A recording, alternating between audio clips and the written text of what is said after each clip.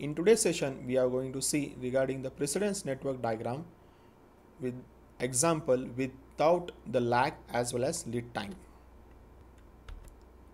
At the end of the session, the particular learner will be able to construct the precedence network diagram which is required for the project management. This is a typical representation of the activity in the precedence network diagram. Here we are observing that the rectangular node is divided into the various cells of the activity times, its duration as well as float and its description. Now this is the overall example for which we are going to construct the precedence network diagram.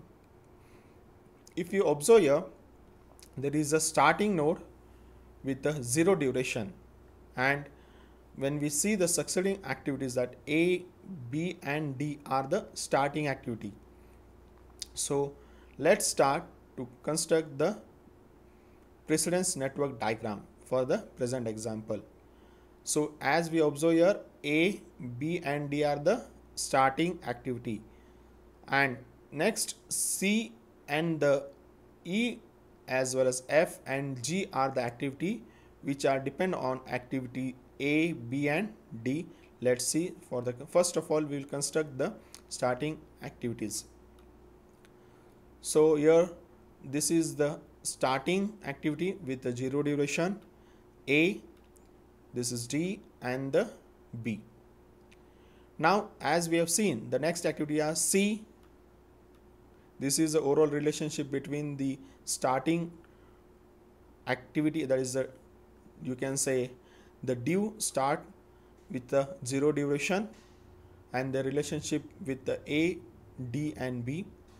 Next is C, F, G and E activities, and the relationship are as shown by the arrow connectivity. Now here we observe that activity C is depend on A as well as activity F is depend on A. According to the table description we have constructed as it is, and G is the activity which is depend on D, and E is the activity which depend on B. Here in this network diagram I have already presented all the activity times, that is forward times and the backward time with the float. Later we will see how the overall forward part times are being obtained as well as backward part times are obtained.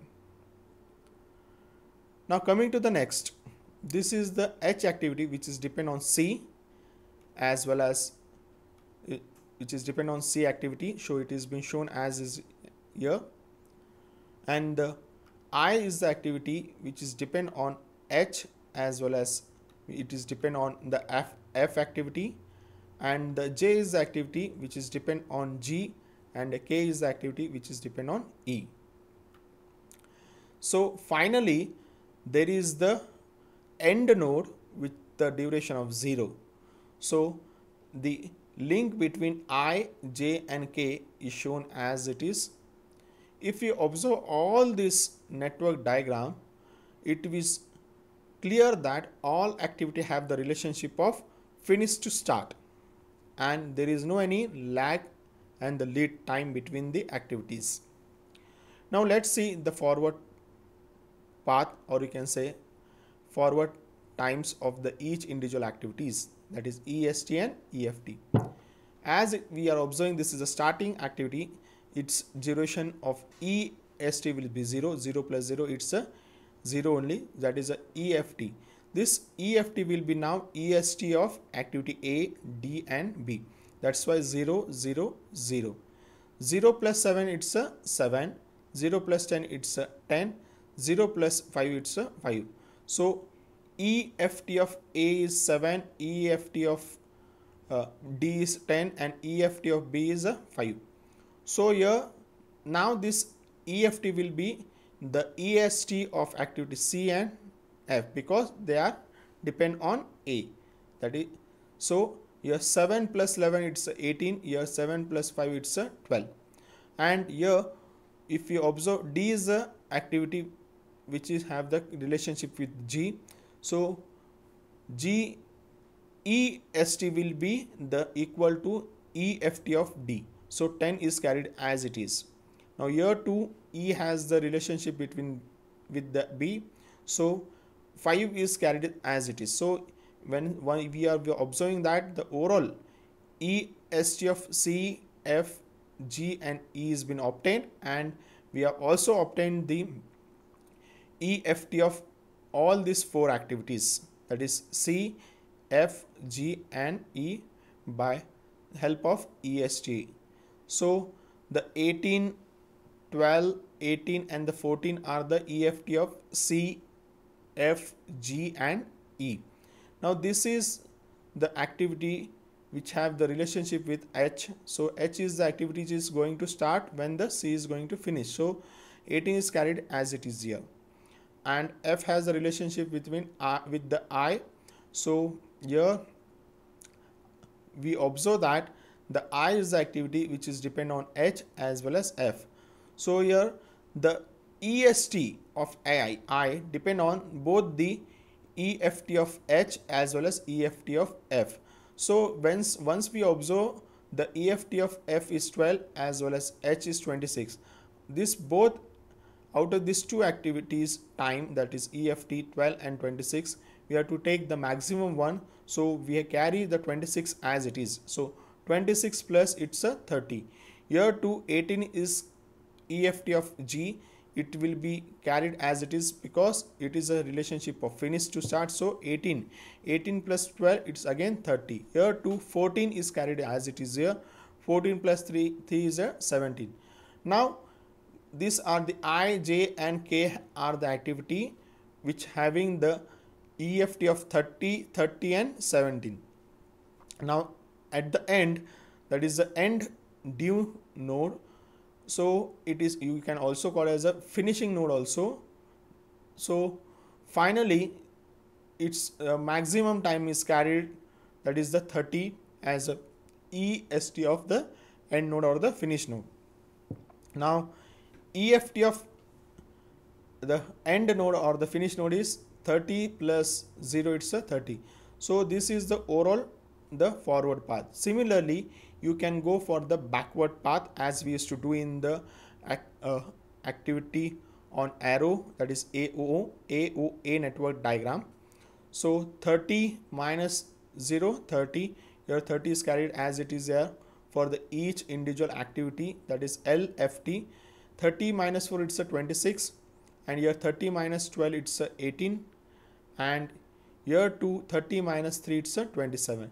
So the float is 0 here for I, 0 for J, but 13 for K. So this is the indication that I and J are the critical one. Now moving backward, 26 is carried as it is here as well as here, that is the LFT of H as well as LFT of F.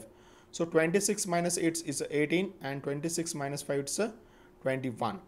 So out of these two, when we observe, these two activities are the activity with the float of 0 as well as 14. So H is the again critical activity and F is a non-critical activity. Now this 18 is carried as a LFT for G. So 18 minus 8 it's a 10, that is the LST of G. So again this is a critical activity because it has the float of 0. So similarly here to 27 minus 9 it's 18, but when we see the float, that is 27 minus 14 it's 13. So here the float is of 13, so it is a non-critical activity. Now moving backward, the C, the 27 C is LST is 7, so 7 is carried as here and it's a 21. Out of these two, we have to take the minimum one as a LFT of A. So 7 is taken as a LFT of A. So 7 minus 7 it's a 0. Here 10 minus 10 it's a 0. Here 18 minus 5 it's a 13. So here we observe that activity A is critical one, D is critical one, but B is non-critical one. And when we go again backward, out of this 3 times, that is LST of A, D and B, that is 0, 0 and 13. We have to take the minimum one. So 0 minus 0, it's a overall 0. So this is the overall time calculation of forward path and the backward path. Now the critical path is A, C, H, I and end. One more critical path is there, that is start, D, G, J and end. But out of these two, we have to select the maximum, the path which is having the maximum critical activities. So we have selected the first one, that is start, A, C, H, I and end, and the duration is 30 days. So this is overall AON network diagram for the above question. Select the correct answer for this. So this is the correct answer for the above questions, which are being bolded by the red color.